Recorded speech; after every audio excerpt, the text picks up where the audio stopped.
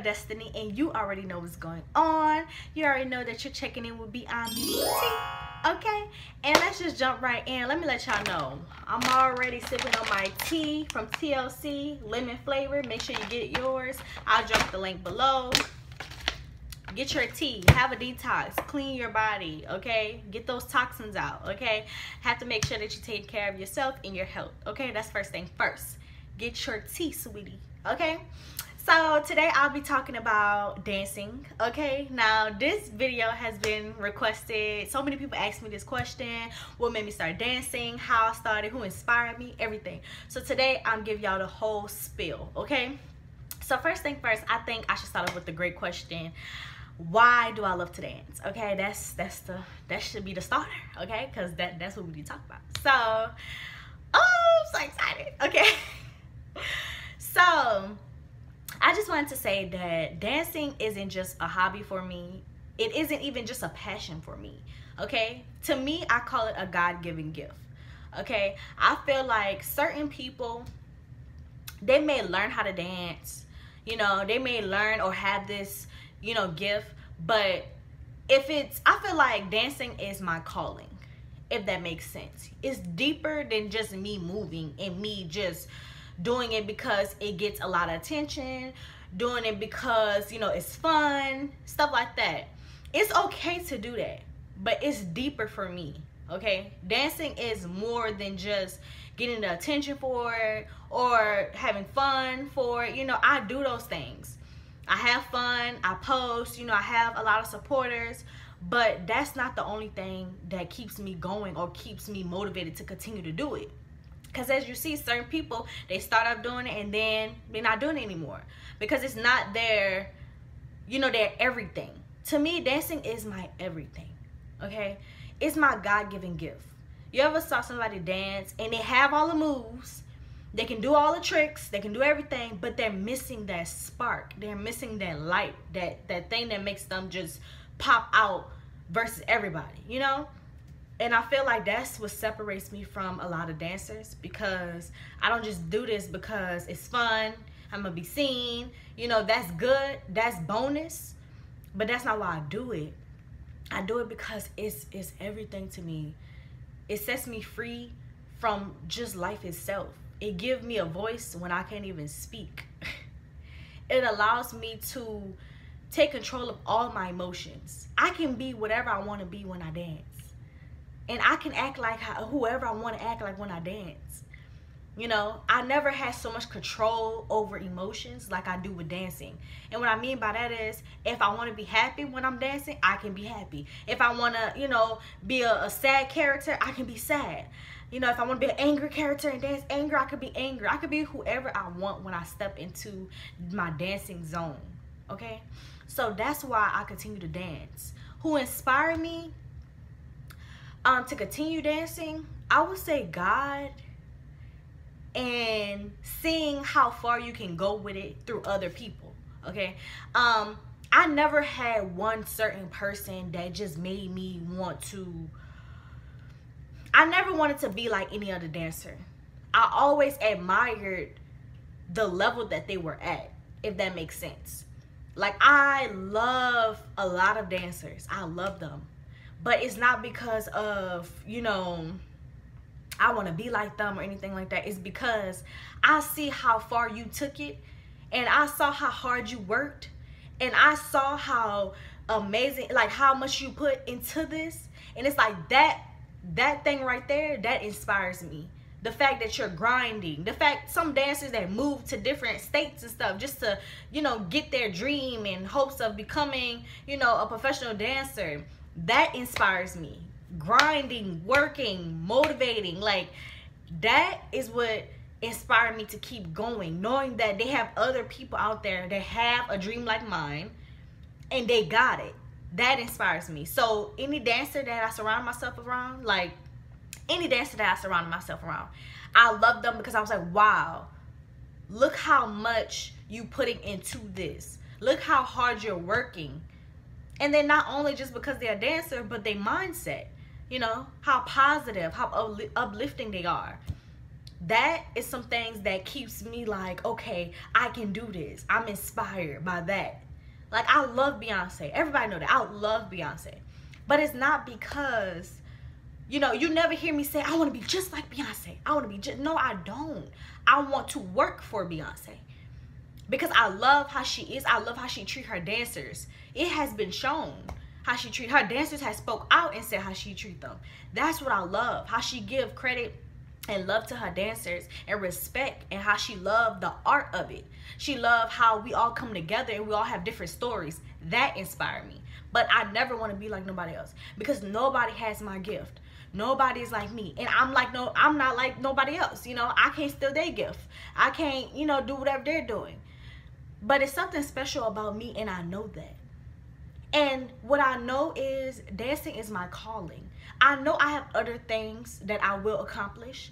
You know, I'm in school, I have my own business, I have my own my own organization.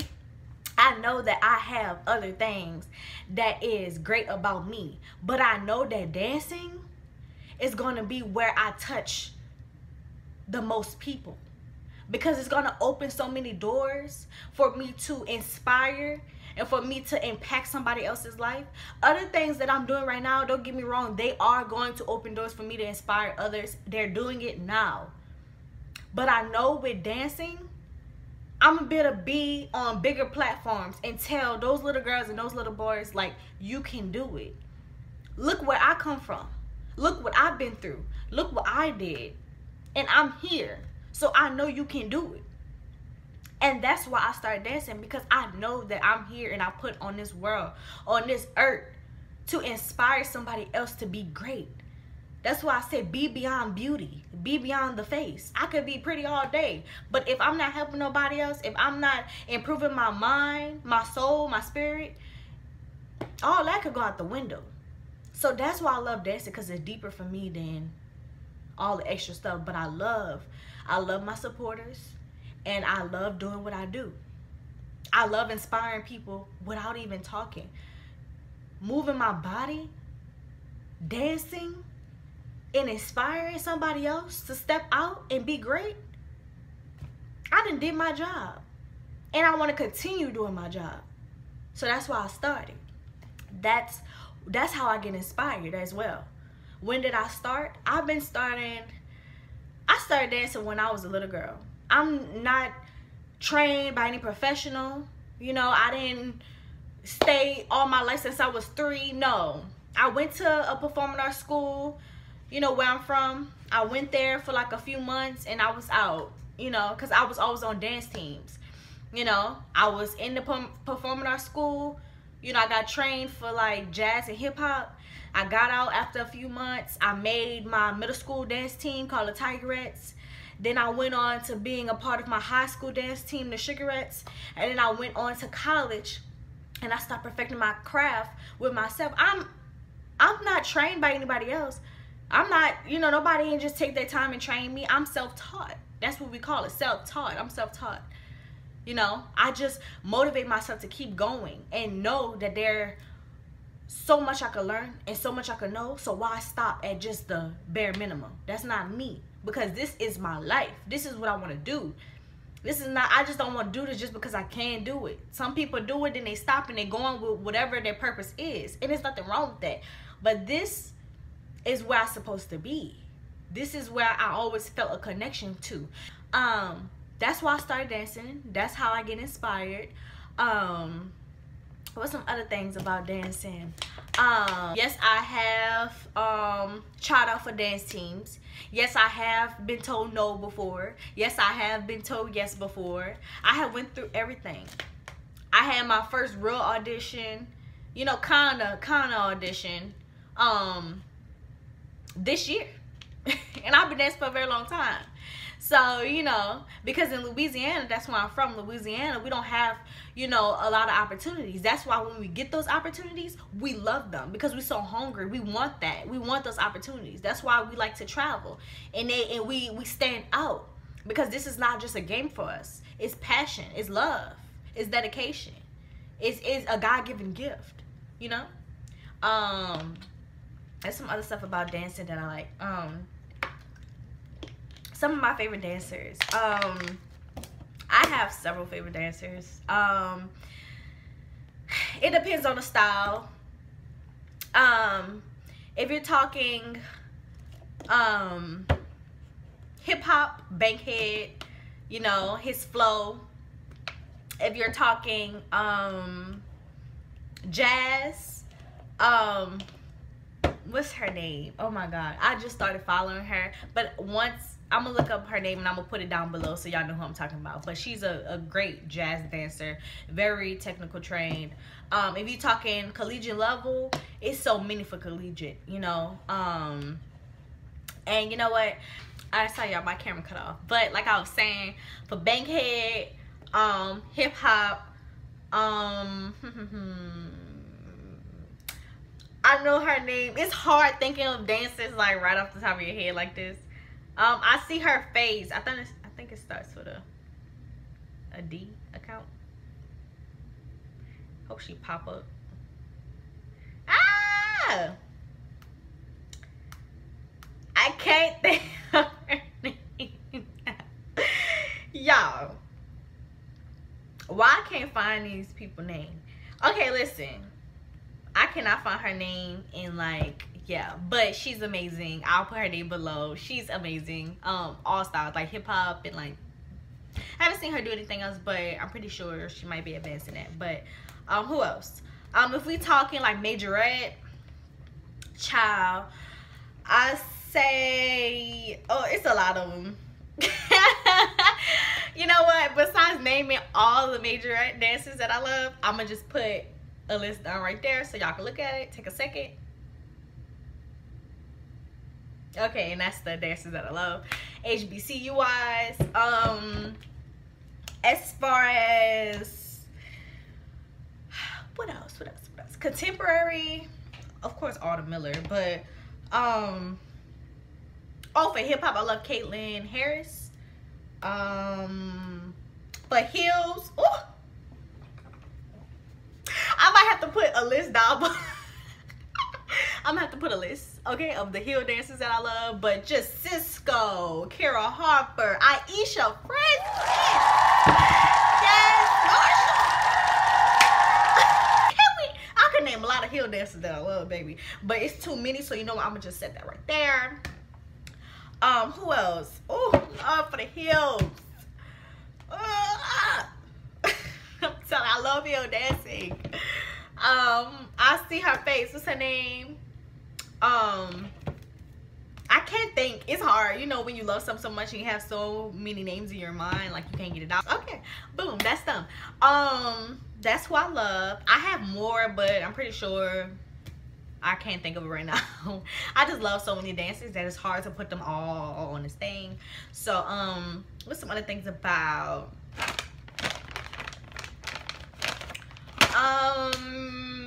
dancing, I'm trying to think.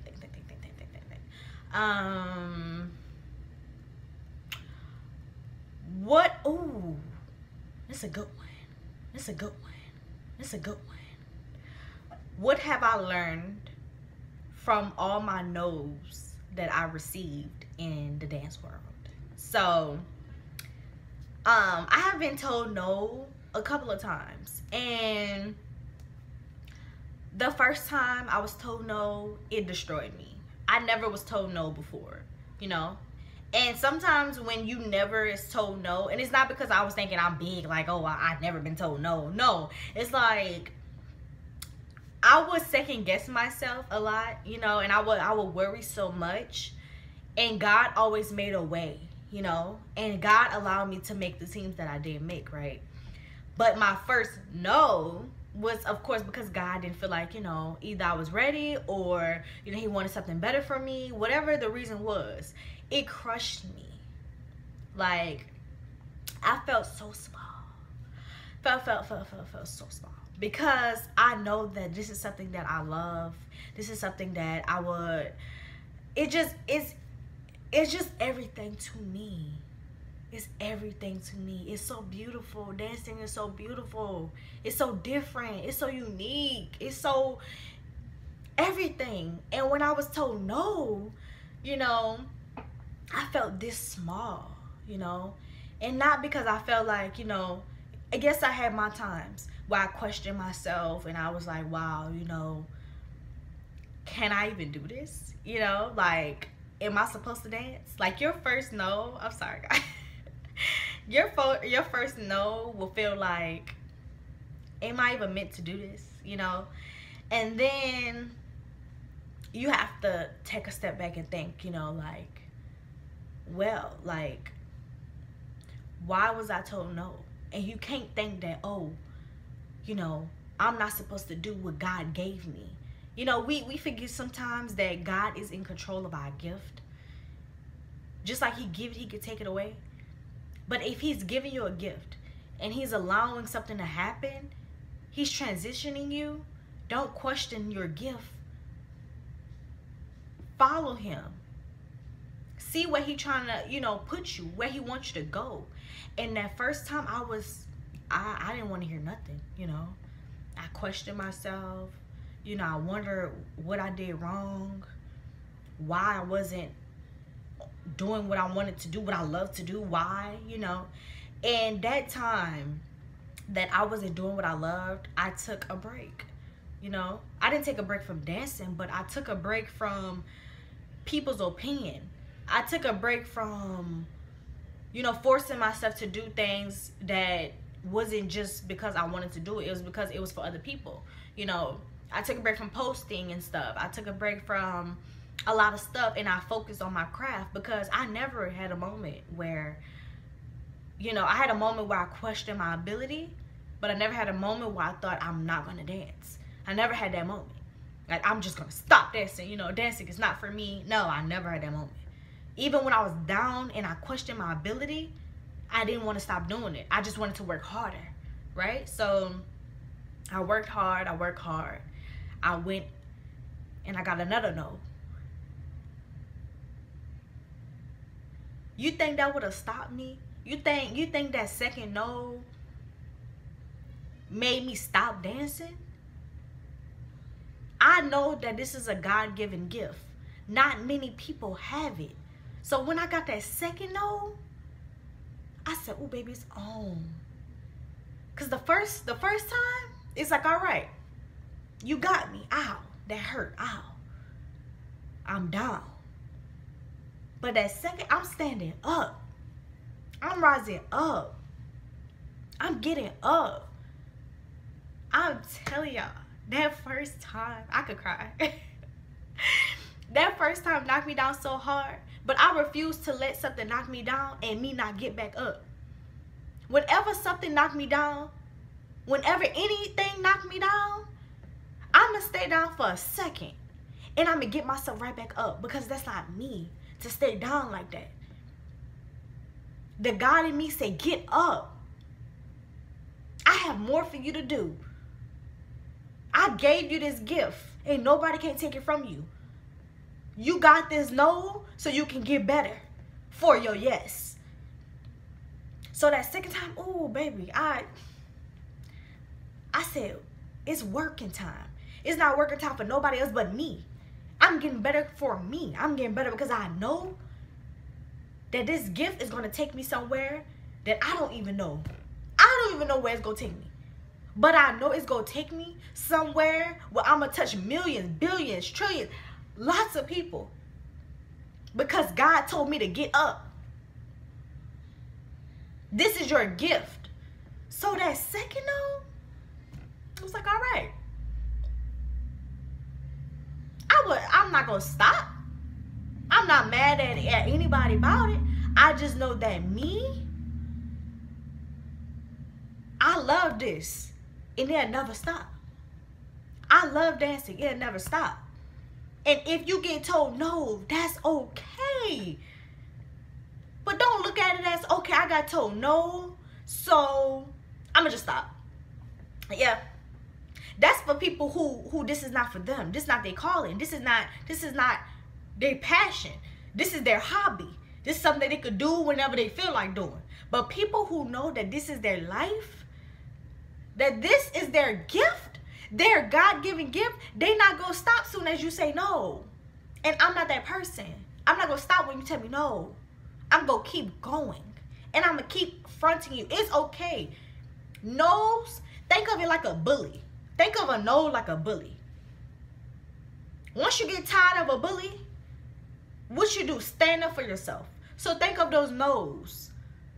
You gotta know. You gotta know. That's like a bully. No, no, no, no. It's tearing you down, right? It's tearing you down. So what you gonna do? You gonna just stay down, or you gonna stand up for yourself? Every no that you get, think of it. That's a bully. That's fine.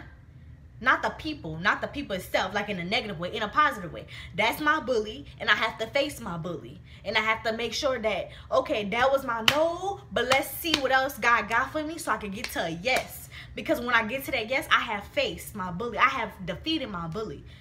Whether you go back and you try for whatever you didn't make and you make the team. Look, you face your bully. You face what had brought you down. You face that scaredness. You face that anxiety, that depression. You faced it. Because giving up is when you're not facing your bully. That's when you're running away. You scared? You scared of your success? You scared of being great? So, all them no's that I received, it gave me the courage, the ability to want a yes so bad. It's like, oh, I need a yes. I need a yes. I want a yes. Not for me.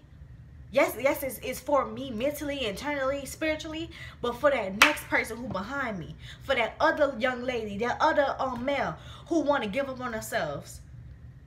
They gonna see me and say, dang, she worked hard for that yes. She deserved that yes. We saw her. We saw her. And that's why I love my supporters, because they see me. They see me when nobody else see me.